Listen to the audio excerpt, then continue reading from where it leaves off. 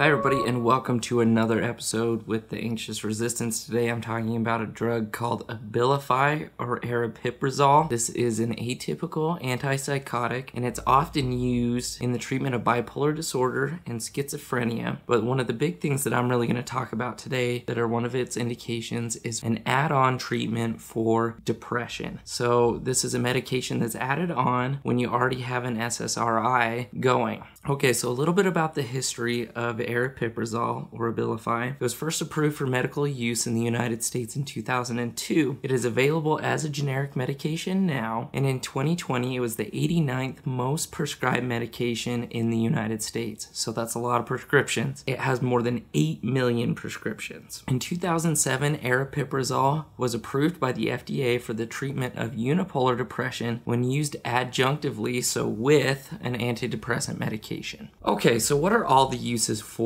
aripiprazole or Abilify? It can be used for schizophrenia, bipolar disorder, major depression, autism, tic disorders, as well as obsessive compulsive disorder. Okay, so how does Abilify work? Abilify's primary action is on the dopamine 2 receptor. One thing that makes it a little bit different from other atypical antipsychotics is its action on that dopamine 2 receptor. So unlike other atypical antipsychotics like quetiapine, olanzapine, ziprasidone, Abilify is actually only a partial activator or agonist of that dopamine 2 receptor, where those medications that I listed before are full agonists. So they have a full action on that receptor, where aripiprazole is only partially active on that. And that explains why aripiprazole actually has a lot less severe side effects than the other atypical antipsychotics do. Is Abilify effective? It's proven effective for the indicated conditions of bipolar disorder and schizophrenia. It's also FDA approved to effectively treat major depression or major depressive disorder as an add-on therapy. This means that Abilify is helpful for depression when used in combination with an antidepressant, as I mentioned before. What are some of the side effects? You can have some severe side effects with atypical antipsychotics. Some of them include headache, extrapyramidal symptoms, drowsiness, restlessness, fatigue, sedation, agitation, insomnia, anxiety, weight gain, that's a big one, cholesterol abnormalities, increased glucose, nausea, vomiting, and constipation. Let's break that down a little bit. So extrapyramidal symptoms, you may have heard of this before, sometimes it's referred to as EPS, are symptoms where you lose muscle control. Usually it means that you get little kind of ticky movements, you get pill rolling is one of them, sometimes you get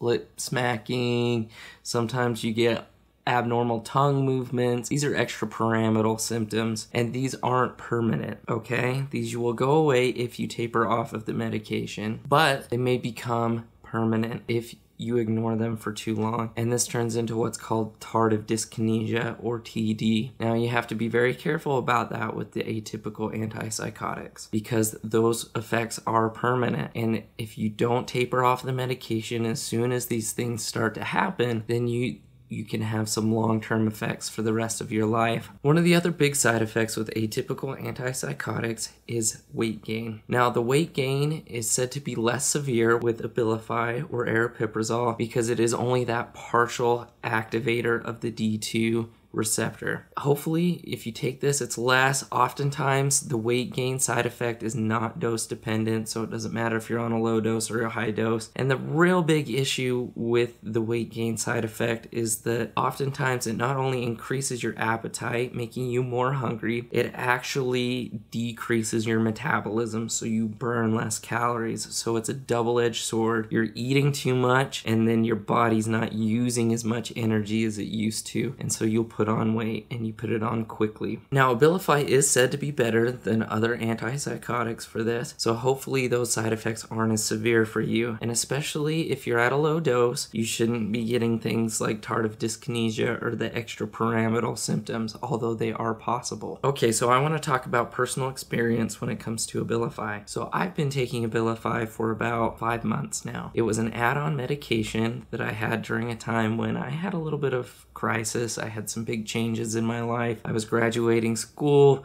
I was moving, all this stuff, and so I felt some extra stress and had a little bit of depression mixed in as well. And so my doctor suggested that we start Abilify, and I did. So Abilify, after only a few days, helped me feel better. It lifted my mood, I was no longer depressed, and it actually helped with my anxiety symptoms. And so I was feeling much better after only a few days. The effects of Abilify take up to about 2 weeks to reach their maximum. So I started feeling better and better over those 2 weeks. And I actually got to the point where toward the latter end of those 2 weeks, I was feeling too tired. I was feeling pretty exhausted. So I asked my prescriber if I could cut the dose in half. And at the time I was on 2 milligrams, which is a very low dose.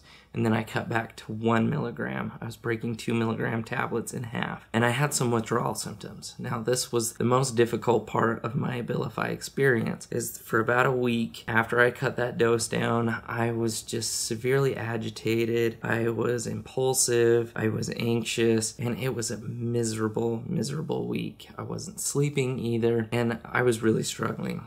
And so I knew that it had to be tied to the withdrawal of this medication. Atypical antipsychotics, their primary action is on that D2 receptor, but they hit on a lot of other receptors as well. So they can really have a lot of side effects. And I really struggled for about that week, but then I felt fine as my dosage started to even out at that lower level. So my experience with Abilify is positive overall. I've been taking it for 5 months. I believe it helps. I believe it's a great add-on medication to the Prozac that I'm already taking. I'm very grateful for it. If you have any questions about Abilify, comment them down below. I'll do my best to answer them. And thanks so much for watching this video. I hope you have positive experiences with Abilify as well. If you've taken this medication before, let me know. Tell me about your experience. Tell me how it worked for you. And thanks so much for watching.